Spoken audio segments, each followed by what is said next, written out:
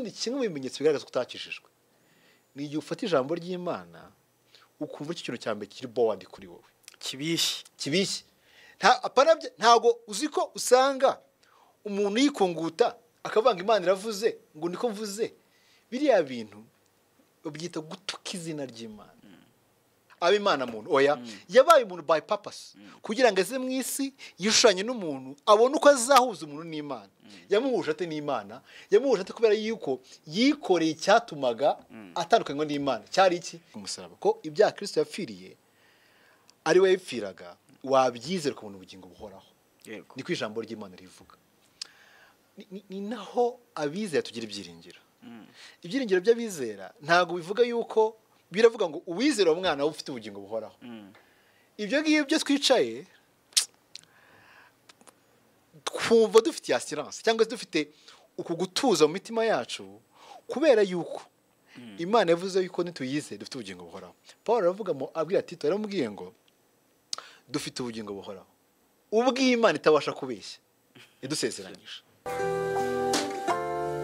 Uyu ni umwanya w'ikiganiro Mureke abana Bansange. Ni buri wa kabiri kuva isa 8 z'amanywa kugera isa 8:45 kuri Radio Mucyo 102.8 FM. Tubahaye ikaze mu kiganiro Mureke abana Bansange. Ndatekereza ko ari ikiganiro mumaze kumenyera. Tubahaye ikaze rero aho muherereye mwese mu nshe zitandukanye z'igihugu, Burasirazuba, Iburengerazuba, Amajyaruguru, Amajyepfo, Umujyi wa Kigali, aho muherereye mwese cyangwa se n'abadukurikiye bari ku migabane yose. Iki ni ikiganiro mugezwaho na DNG ifatanije na Radio Mucyo. Mumaze kutumenyera, nitwa Kwizera Obed, hanyuma ndi kumwe na mwene data Eric iryo jwi muragibuka ngira ngo Eric wakoze cyane ni sacrifice ikomeye. Aho wiriwe bimeze bite? Tumeze neza, imvura yaguye, bisa nk'aho abantu ari bwo bari kujya mu kazi. Ngewe rero ahantu mvuye imvura ikubye, nigiye imbere gato nsanga izuba rirava ahandi. Je tubwira ko Imana ari igena byose. Yes. Ngira ngo wasenga tukaganira. Mwami ndagushima cyane yuko duhaye umwanya mwiza nk'uyu nguyu. Umwanya twongera kuganira amagambo yawe. Dawidi yaravuze ngo ijambo ryawe ryaranzuye. Mwami no mwanya twongera kwibukiranya by'inzira, no mwanya twongera guhugurana. Paul abwiye Abakolosayi ngo ijambo rya Kristo riri muri ribwiriye rigwije ubwenge bwose ngo muhugurane muri zaburi n'ibimbano by'umwuka ngo muririmbire Imana ishinga mu mitima yanyu. Mwami uyu munsi nabwo ubwo tucye kuganira, ureke mwami bitwungure, ureke mwami byungura ababyumva, ureke mwami ufungure imitima y'abantu bari kutwumva bose mwami n'ubishima ugira gukiza. Mu izina rya Yesu, amen. Amen. Ariko ubu abantu barakibuka ko by'umwihariko tuba tuvugana n'abarimu b'abana. Biragoye. Ngira ngo twabibibutsa. Abantu mudukurikiye, mwabyaye, mufite abana, mwigisha abana mu ishuri ryo ku cyumweru, Ecodim cyangwa se Sunday School. Reka wakongeraho n'abigisha ku mashuri babizera. Yego n'abantu bose mu by'ukuri, cyangwa se undi muntu ufite inshingano zo kurera abana. Totally abana gusa. N'abantu bose kubera yuko udafite umwana azabyara mwami nabishima. So mwisanga mu by'ukuri ni ikiganiro cyiza gusanga uri mwese kimureba. N'abantu turi ku mwana babyiteho. Amaherezo niho mujya. Uzabyara ushatse mwajya mubyumva neza. Ngira ngo ngiye ni maze kubibona. Ni umurimo utoroshye. Yego. turimo turagerageza kuganira ku buremere bw'ijambo ry'Imana. Yego. Hari ukuntu abarimu cyangwa se natwe ababyeyi tujya kwigisha abana cyane ku cyumweru kumva ni nko kubatera story, kumva ibintu ugiye kubaha ni nk'ibiganiro bisanzwe. Yego. Turimo ubushize ngira ngo ntabwo wari wabashije kuboneka. Navuze uburyo ijambo ry'Imana ririhagije. Yego. Ntirikeneye inyunganizi y'umuntu uwo ari we wese. Yego. Hari ukuntu umuntu avuga ati njye ndatekereza. Hari n'ukuntu bamwe bongeramo ibintu byabo, abandi bakabivanamo, abandi bati dukeneye kwa updatinga Bibiliya ntikigezweho. Izo mpaka zirahari hirya no hino ngira ngo nawe urazumva. Yego. Abandi babikora kubera ubujiji, abandi babikora babigambiriye babizi ko nyine bahanganye n'Imana, abandi bati ibi bintu byanditswe n'abantu. Ariko uyu munsi turashaka kuvuga kuri authority. Buriya mu Kinyarwanda ni iki? Ni ubutware. Ubutware bw'ibyanditswe byera. Yego. Cyangwa se ubutware bwa Bibiliya. Iyo tuvuze Bibiliya twe mudukurikiye mwumve ko turimo turavuga Bibiliya igizwe n'ibitabo 66. Ntabwo dufite umwanya wo kubivuga ngo duhere ku itangiro tugere ku byahishuwe. Ariko ibindi birenzaho ntitubyemera. Yego. Ni ukuvuga ngo ibyanditswe byera nicyo kintu cya mbere kiri misused, niba ariko nabyita, cyangwa se gikoreshwa nabi kubera yuko Yesu yaravuze ngo hahirwa ubwenge bitazagusha. Ariko usanga Bibiliya ujye tuyifatamo, tuyifata nk'igitabo bamwe kirimo ubwenge, abandi nyine twisegura tugiye kuryama kugira ngo twirinde abadayimoni, abandi bakagifata nk'ikintu cyo kubahwa ariko kidasomwa. Yego. Ariko reka mpanze mpere abandi bakanakirahiriraho kugira ngo ubone ubutware bwabyo. Ndashaka guhera muri 1 Corinthians, rwandiko rwa mbere rw'Abakorinto cya kabiri. Hari ibintu Paul aba ari kugenda avuga. Icya mbere avuga yuko umuntu wa kamere atabasha kwandasanga iby'umwuka, cyangwa se atabasha kubisobanukirwa, kumva ibintu by'umwuka. Apana kumvisha amatwi. Oya, apana kumvisha amatwi, kubera yuko ngo n'ubupfu kuri we.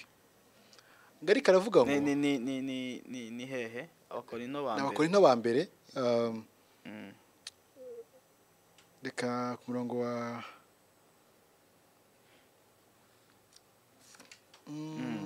yego, mpera ku murongo wa 13, 2:13. Yego.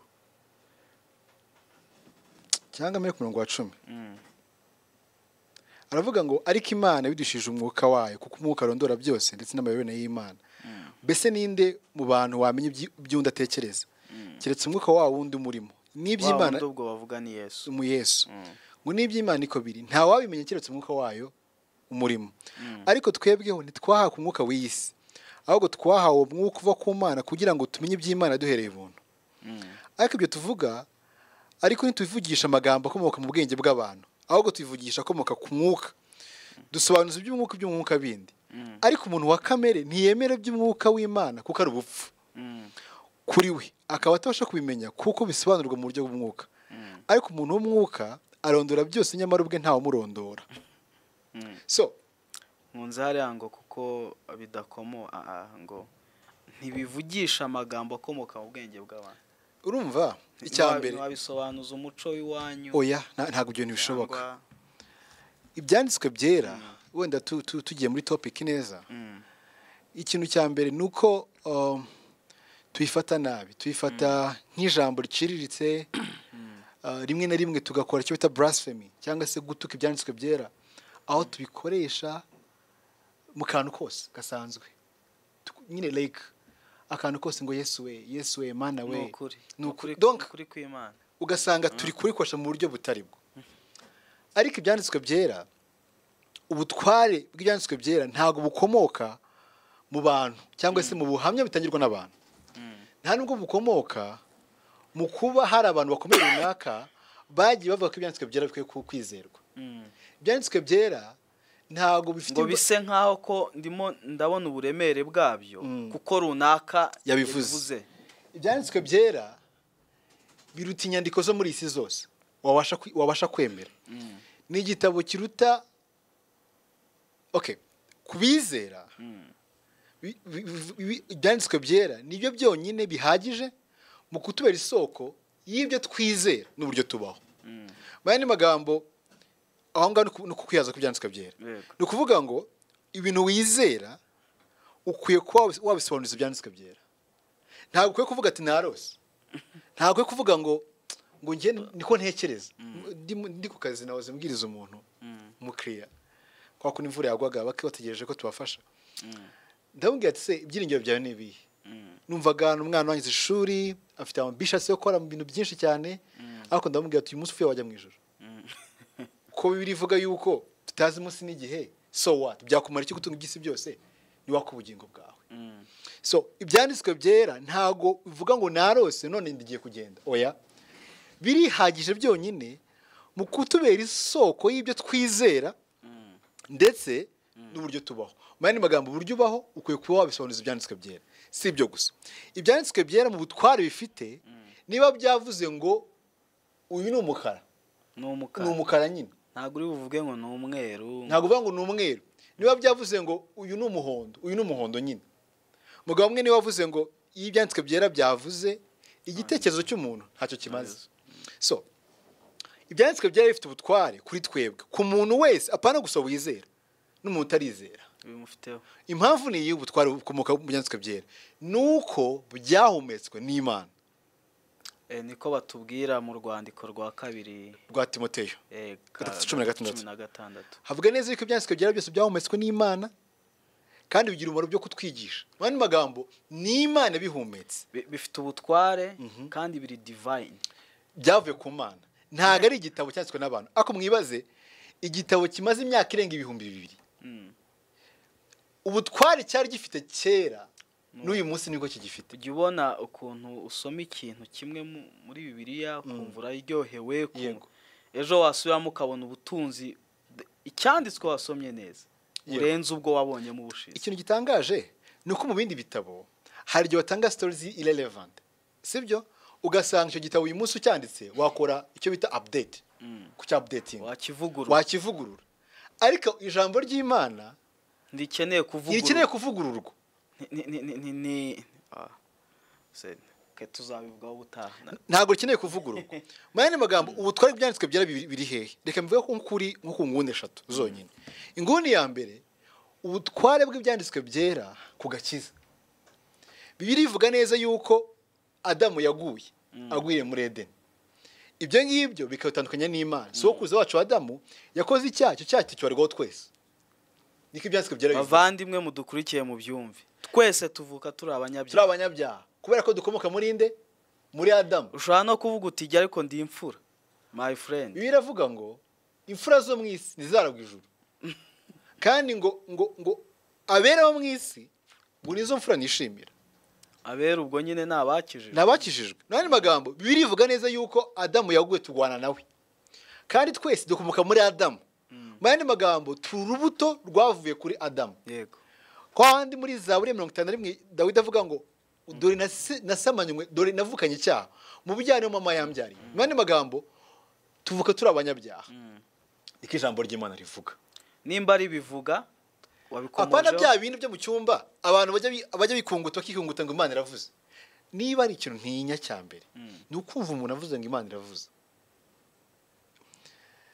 Mu bihe byinshi no mu minsi ya donc muri hebura mu heba cyambere haravuga ngo mu gihe gitandukanye no mu myaka itandukanye ngo Imana yavugana na sokuruza mu kanwa k'abahanuzi no mu buryo bwinshi bugiye butandukanye. Ngari ku uyu munsi ngivuganira natwe mu kanwa k'umwana wayo ari we Yesu Kristo. Ntago uziko usanga umuntu yikunguta akavanga Imana iravuze ngo niko mvuze. Biriya bintu ubyita gutuka izina ry'Imana. Ukwiye gusaka Imana yihangana, ariko biragatsindwa kuvuga iki Imana itavuze. Iby'Imana byose yashimye kumenyesha abantu bishyize mu byanditswe byera. nta rindi yishurirwa rirenze kuri iryo ngiryo dukeneye uyu munsi. hari ikintu wari ukomojeho. Yego. Ibyanditswe byera ku gakiza bifite ubutware bwo guhesha umuntu agakiza kuko byavuze gute bivuga yuko abantu bose bakoze ibyaha ngo ntibashikire ubwiza bw'Imana ngahubwo ngo wabiherwa n'ubuntu bwayo ibahereye ubusa wo gucungurwa kubonerwa muri mwana wawe muri Kristo Yesu. Mani magambo Kristo yabaye umuntu kugira ngo ahuze umuntu n'Imana. Ntabwo yabaye umuntu kugira ngo gusa nyine abe Imana muntu oya yabaye umuntu by purpose kugira ngo aze mu isi yishushanye n'umuntu abone uko azahuza umuntu n'Imana. Yamuhuje ate n'Imana yamuhuje ate kubera yuko yikoreye icyatumaga atandukanywa n'Imana cyari iki cyari ibyaha byacu. Igihe Kristo agiye ku musaraba ntabwo yagiye gukora entertainment ntabwo yagiye gukina oya yaragiye kwishyura umwenda wose abanyabyaha baraberemo Imana. Mise nibuka ko mu Baroma igice cya mbere umurongo wa 16 abango ubutumwa bwiza ntibunkoze isoni ngo n'imbaraga ari imbaraga bwa butware twa ngo ihesha uwizera wese gukizwa ngo uhereye ku muyudu kugera ku mugiriki. N'aya magambo utanyuze mu nzira ibyanditswe byera bivuga umuntu aboneramo agakiza. Yego rwose ukureho. Imana iravuga ngo abantu abanyabyaha niko ijambo ry'Imana rivuga. Abefeso akavuga ngo uburyo umuntu gusa yunga n'Imana ni ukwizera icyo Kristo yakoze ku musaraba ko ibyaha Kristo yapfiriye ari we yapfiraga wabyizera kubona ubugingo buhoraho. Niko ijambo ry'Imana rivuga. Ni naho abizera tugira ibyiringiro. Ibyiringiro by'abizera ntago bivuga yuko biravuga ngo uwizera umwana we ufite ubugingo buhoraho. Ibyo ngibyo twicaye twumva dufite assurance cyangwa dufite uku gutuza mu mitima yacu kubera yuko Imana yavuze yuko nituyizeye dufite ubugingo buhoraho. Paul aravuga mo abwira Tito yaramubwiye ngo dufite ubugingo buhoraho ubw'Imana itabasha kubeshya idusezeranyije. Mane magambo kubera ko Imana bivuze mfite ubugingo buhoraho. Ntago ari uko navukiye sinzira yanjye siko navukiye kwa pasiteri suko navukiye umuhate wanjye mu byo nkora. Paul yavuze ngo ntibiva ku umuhate umuntu abigirira wiva ku Mana nyine babarira. Kwizera yuko wowe ntacyo wakora kugira ngo ubone ubugingo buhoraho niko ijambo ry'Imana ritwigisha. Ibintu byose wizera ni ibinyoma byawe ni ibimbano by'abantu. Kutabyemera ni ukwigomeka ku byanditswe. Urakoze cyane. Kutemera ibyo bintu. Hari ikintu bajya bavuga ngo iteka rya minisitiri iteka rya perezida. Yego. Ibaza iteka rya perezida ryavuze rivuga ngo wowe ukavuga ngo nanjye ndavuga ngo oya ni ukuvuga ngo iyo uhakanye uyu munsi iyo usuzuguye mudugudu ugasuzugura gitifu kirimo gukorera usuzuguye igihugu ujya ubona yuko bajya banafunga n'abantu basuzugura mu ibendera ry'igihugu cyangwa se ibirangantego by'igihugu. Ni ukuvuga ngo igihugu gifite ubusugire ku buryo udakwiye kugifata uko ushatse. Gusuzugura ijambo ry'Imana uburyo Imana yashimye Imana ubwayo ni gusuzugura umwuka wera ni gusuzugura Kristo ni gusuzugura Imana data ni gusuzugura utatu bw'Imana bwose. Iyo wasuzuguye igihugu ujya muri gereza ariko wasuzuguye Imana we Bibiliya ivuga neza yuko umujinya w'Imana uri kuri we. Aba bantu reka nkwereke tureka mbere yuko dukomeza muduhamagare turagenda tuganira banaduhamagara 0788 71 066 24 0788 71 066 muduhamagare. So ni ukuvuga ngo rero ibyanditswe byera bifite imbaraga ku gakiza. Ni ukuvuga ngo niba byavuze yuko dukizwa n'umuntu bwo kwizera ntacyo ujya uza kongeraho. So ikindi kintu nshaka kuvuga aha ngaha nuko ibyanditswe byera ubutware bwabyo ku gukizwa k'umuntu n'ubuzima baho ni ukuvuga ngo niba Imana yaravuze ngo abanyabyaha abatizera abasambanyi abo ntibazara ubwami bw'Imana niko ijambo ry'Imana nyine ryavuze. Niba ijambo ry'Imana ryavuze ngo ngiyi imirimo mishya ikwiriye wari muri Kristo Yesu ikayirusinga uko niko ijambo ry'Imana ryavuze menzi yuko abitwa ko bizera hari ubuzima bakwiye kuba babaho. So ubutware bw'ibyanditswe byera rimwe na rimwe hari igihe tuminimizinga cyangwa se tusuzugura bitewe n'umuntu wayivuze kavuga ati se ubwo ari Obedi wayivuze nta kibazo nzakomeza ni kuri icyo sogokuru yavuze. Oya ubutware busuma ibyo sogokuru yavuga ibyo pasiteri wawe yavuga, ibyo undi muntu wese yavuga, as long as ari ibyanditswe byera byabivuze, dushyiraho akadomo kuko ni Imana yabivuze. Akare nari ndimo ndeba authority y'ibyanditswe byera muri Yeremiya igice cya 23 umurongo wa 29 havuga ngo ariko se ngo ni kwiteka avuga ngo ijambo ryanjye si nk'umuriro ngo cyangwa inyundo imenagura urutare. Niyo illustration ni nk'umuriro utwika cyangwa inyundo. Abazi inyundo, iyo bavuga inyundo hano bavuga icyitwa hama ni rwa runyundo rumena ibitare. Ni ukuvuga iyo ijambo ry'Imana ririmo rivugwa rifite ubutware na wa mutima ukomeye nk'ibuye uriya nyine tuvukana, cyangwa se n'undi mutima umuntu ashobora kugira uri against n'iby'Imana ivuga, rifite ubutware bwo kumenagura icyo. Yego, mu Heburayo aravuga ngo rifite ubutware bwo gutandukanya umwuka 12 igufwa n'umusokoro. Nawe ariko mwibaze, banza wumve iki kintu cyitwa umusokoro. N'utuntu tumeze nka wasa tuyigufwa, tuba mwigufwa imbere. Ngo ijambo ry'Imana rimeze ngo rifite ubwo butware bwo kwinjira rigatandukanya umusokoro n'igufwa. Abadukurikiye bakuru barumva icyo bivuze. Rifite ubwo butware ngo ikingo ribangukira ngo kugenzura ibyo umuntu agambirira agatekereza. Isi Yesu muri Yohana 14 Yesu yavuze ngo umwuka wo kuri naza ngazabemeza ibyo nababwiye byose azanabivuza. Ijambo ry'Imana niyo rigira mu muntu uri umunyabya nka Paul warenganyaga itorero yabona ijambo ry'Imana ninde? Ni all about ni Imana Data, ni Umwana, ni Umwuka Wera. Donc ni Imana iri kuvuga nk'uko umuntu. Areka ngo urugero, iyo umukuru w'igihugu yagiye mu ruzinduko mu byaro, ujye ubibona hakaba hari ibibazo byananiranye, abantu bose bafite ibibazo bava no mu ntara zindi bari barimo. Ni ukuvuga byananiwe abandi bayobozi baba baje kumva ijambo umukuru w'igihugu ari burivuge icyo ari buvuge. Nyakubahwa byagenze ukuntu ijambo uri buvuge rirankemurira ikibazo. Iyo avuze rero birakemuka. Iyo avuze nta muntu ushobora kwitambika ibyo yavuze. Imana iyo turimo twumva ukuri, nanone si ibyo hagiye ijambo ry'Imana rivugwa ariko ritarimo rivugwa mu kuri. Sinzi nimba iyo statement wemyanya nayo. Rwose umuntu akabwiriza natwe tukigisha abana, ariko turimo turabeshyera Imana, turimo turavugisha ibyanditswe icyo bitavuga. Icyo gihe Imana iba yavuze. Imana ntago tuyivugisha, iratuvugisha.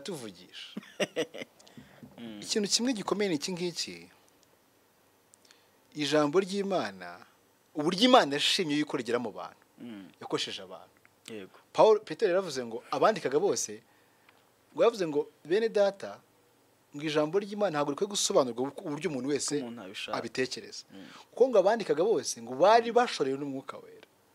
Niyo mpamvu ijambo ry'Imana itajya rikora contradiction cyangwa se ngo ryivuguruze. Tuzabivugaho utaha. Niba ushaka kuvugisha ijambo ry'Imana kubera inyungu zawe bwite, niyo mpamvu ubundi bavuga yuko kugira ngo umuntu yigishe, niba ugiye kugisha chapitre ya 5 ya igice cya 5 urasoma icya mbere, icya kabiri, icya gatatu, icya kane, usoma icya 5, usoma icya 6 cyangwa icya 7 kugira ngo umenye niba uri ngiye kuvuga context ibirimo.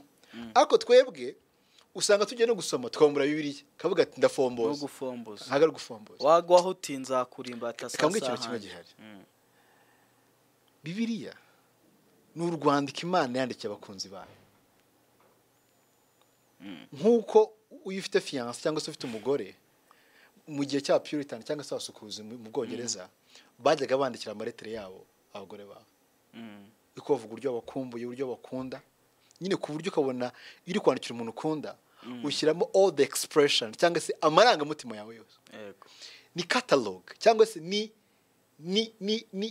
urwandiko cyangwa se ni impamba yahaye abana bayo, abereka buri kimwe cyose bazahuramo nacyo muri iyi si kuzagiza igihe zaza kubatwara. iyo tujya gusoma ijambo ry'Imana ntabwo turihera hagati, nta muntu uhera urwandiko hagati. Ni ahantu tujya gusoma dufite amatsiko yo kuvuga ati uyu mukunzi wanjye cyangwa se iyi Mana data yatwandikiye, kubera yuko buri kibazo cyose muri ino si wakwibaza kiri muri Bibiliya. Yego. Nkubwire gute se? Ushobora kuvuga ati wenda urakabije. Ntabwo nkabije. Buri kibazo cyose umukristo yakwibaza, sibyo? Imana mu bwenge bwayo bwinshi icyandikishije mu ijambo ryayo. Nta nubwo ari umuntu gusa, na leta icyo yakibaza cyose. Bibiliya irimo uburyo tubana twebwe hagati yacu, irimo uburyo tubana na leta, irimo uburyo tubana n'abatizera, irimo uburyo tugira urukundo rukuri abizera, irimo gukunda no kudakunda. Gusa igikomeye cyane kiri muri Bibiliya, irimo uburyo twazabana n'Imana, irimo inzira twazabana n'Imana byiteka. Undi aho hantu ruzingiye, kubera yuko umuntu utarize afite umwuka wera, ijambo ubundi kimwe mu bimenyetso bigaragaza ko utakijijwe ni igihe ufata ijambo ry'Imana ukumva iki kintu cya mbere kiri bowadi kuri wowe, kibishye kiri bowadi kuri wowe. Kuko kimwe mu bimenyetso abantu benshi bazakubwira bamaze kwizera, ukababaza n'iki cyakubaye umaze kwizera, azakubwira ngo nakunze gusoma ijambo ry'Imana bidasanzwe. Yego. Niyo mark ya mbere y'umuntu wizeye Kristo. Ibyo nabihamya nanjye nibyo byambaye. Umuntu wizeye Kristo. Apana usoma Bibiliya kenshi kugira ngo abone ibyo ashaka kumva. Kubera yuko cyangwa agira ibyo abwira abantu. Kuko tujyana umutego yuko abantu benshi bigisha basoma ijambo ry'Imana bajya ku gatuti. Ibyo nabyo ni icyaha mu kindi. Ariko ijambo ry'Imana iyo turifite ku muntu wizeye ntago arambirwa, ahubwo arashaka umwanya w'uburyo asoma ijambo ry'Imana. Ariko ikintu gikomeye ubutware bw'ijambo ry'Imana twavugaga nuko niba yavuze ngo umugore yubaha umugabo we, niko ijambo ry'Imana rivuga. Nimba rivuga ngo I hate nanga divorce niko ijambo ry'Imana. Nowe nuvangura urayikunda, ibyo ni ibyaha. Ubwo nyine uvuguruje iki Imana ivuga cyane rwose. Nimba ivuga ngo umugore akwiye kubana n'umugabo, wowe ukavanga umugore ku mugore, umugabo ku mugabo, si ijambo ry'Imana rivuga rwose.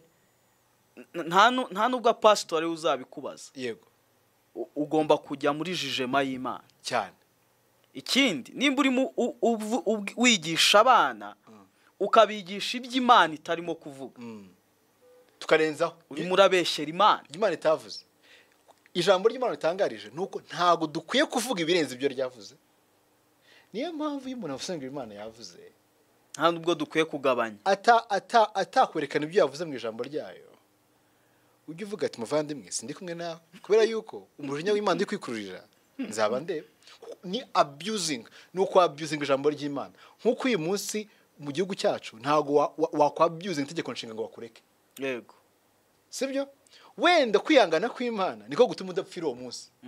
Ariko hazaba umunsi wajijemo cyangwa se umunsi w'urubanza, ku buryo ibyo twakoreye mu isi byose bizajya mu gihano cy'iteka. Hari ukuntu mu byashobora ngo uzagira icyo avanaho cyakacyongeraho, ngo nawe azakurwa kuri wa mugabane. Ni ikintu giteye ubwoba kongera ku ijambo ry'Imana ukabyitirira Imana, sibyo? Ni nko kubeshyera umukuru w'igihugu. Nawe ibaze, sibyo? Gusa ikintu kimwe turi kuvuga aha ngaha, ubu butware bw'ijambo ry'Imana bavandi, ni Imana yaremye ijuru n'isi n'ibirimo byose. Nawe urimo. Ibiri mu ijuru, ibiri mu isi no munsi y'isi. Ni Imana y'Imana igenga byose, kugenga urumva icyo ari cyo providence. Ku buryo igena uburyo Obedi abyuka mu gitondo akajya ku kazi agahaha akajya ngo nibisanzwe. Ni Imana igenga igihe uzamara uriho. Yego. Ukagenda. Ni Imana igaburira inyamaswa. Ikagabura, ntumugire ngo inyamaswa zo mu ishyamba Imana ntizigaburira. Oya, Imana irazigaburira. Ni Imana yeza ubutaka. Kugeza wowe uvuze mu ishyamba, kugeza ku tunyamaswa duto tutagaragara. N'agashishi n'isazi, ni Imana ibigenga ibyo bintu byose. Ni Imana ngo amahanga yose. Dawidi igeze kuvuga aravuga ngo ngiye nipimye nkipima, nge n'Imana tukipima, ngo meze ngo nk'ivumbi riri ku munzani. Urumva icyo kintu? Kwa kundi nta nubwo ari ikirayi, ni ivumbi, rya vumbi riri ku munzani, ngo niko meze mu maso y'Imana. Ni Imana uyu munsi ivuze ngo iyi si yose irangire mu masegonda make cyane, wabona nyine irangiye. Iyo Mana rero niyo yavuze ijambo ryayo,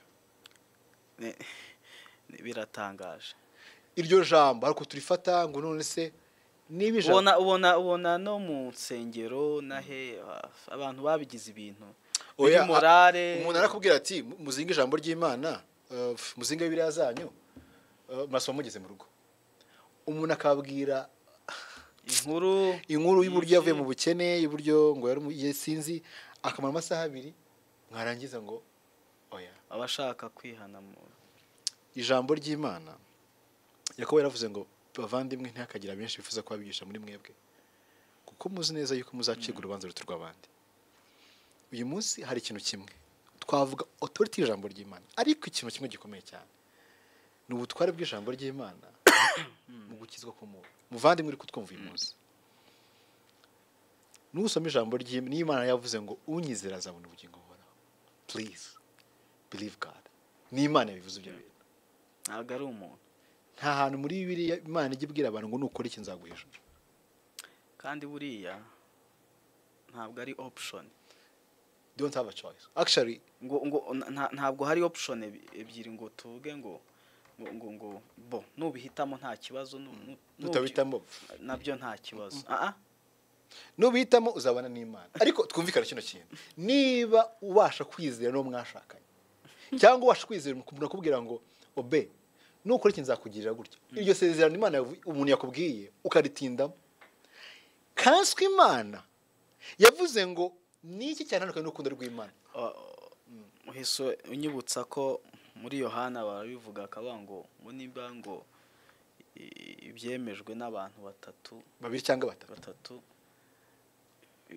ibintu nyine byemewe ngo nkanswe mu Yohana wa mbere testimony Imana yitangire yahamejwe n'Imana ubwayo n'umwuka wera muvandimwe ndabizi neza ko uyu munsi muri kutuma uburyo butandukanye ariko ndagusaba ngo nsome ijambo ry'Imana ukumva ntunemeranya naryo ibyo bibazo bibiri bibaze ngo ninjye ufite ikibazo ubundi ninjye ufite ikibazo icyo ni kimwe cyangwa se ndi kujya against cyangwa se ndi gukora bad interpretation ndi kwisobanura nabi n'Imana yaravuze ngo yemwe abarushye n'abaremerewe muze musange ndabaruhura nawaremejwe n'ibyaha ntago ari amafaranga ntago ari ideni amafaranga n'ideni ibyo ni ibintu biza mu isi bigashira ariko bavandimwe nta kintu kiri burden nta kintu kiri gifite like giteye ubwoba nk'icyaha ariko Yesu yaravuze ngo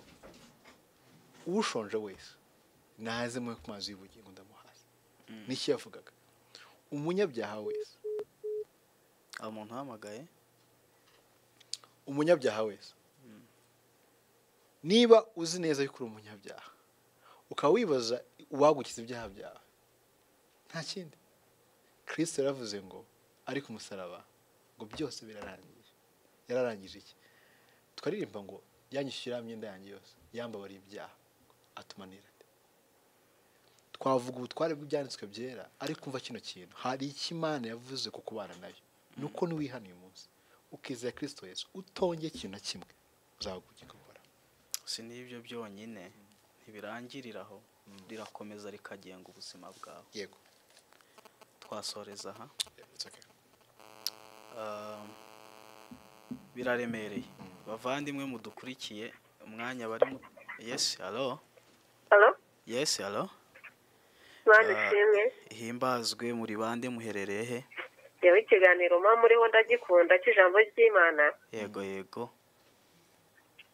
ikintu ubwo navuga nuko Bibiliya ari ubuzima bwuzuye bw'umuntu yego bw'umuntu bw'Imana yes Bibiliya ni ubuzima bwuzuye ikindi cya kabiri ni ukuvuga ngo Bibiliya niyo iyobora umuntu uramutse ugiye inyuma ya Bibiliya uba wayobye yego n'abana niyo mpamvu bagomba kujya bigishwa ijambo nk'uko riri ryanditse yego cyane rwose naho kugira ngo ujye kuvuga Bibiliya ariko uvuge n'ijambo wigishe n'ijambo ritanditse muri Bibiliya ubundi itegeko ni ukuvuga ijambo riri muri Bibiliya yego kera yongeraga baguteraga amabuye biriya bintu byo kuvuga byo guhinduriramo irindi jambo wishakiye ntabwo biriya bintu ari byo, ibi ni ibyanditswe byera byandikishijwe n'Imana. Yego, murakoze cyane rwose.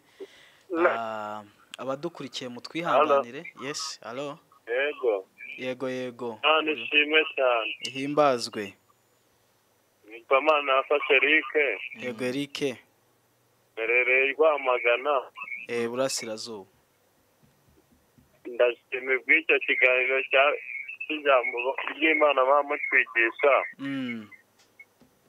Kuko nasomye muri Zaburi arambwira ngo izatemba ubwoko bwose butayivuga neza. Niyo mpamvu dukwiye kubaha ijambo ry'Imana. Yego. Nibyo rwose, nibyo twavugaga, tuzakomeza kubivugaho, mutwihanganire dusoreza aha kubw'amasaha. Reka dusenge. Mana, turagushimye uko ni ukuri kwadukijije twebwe abicaye hano turimo tuvuga ibi. Bari bakwiriye umujinya wawe no kurimburwa no gucirwaho iteka, ariko wadukirishije ukuri kwawe k'ubutumwa bwiza, turabwizera kubw'ubuntu bwawe. Kandi uyu munsi ukuri kw'ijambo ryawe niko kugenda kugenga inguni zose z'ubuzima bwacu.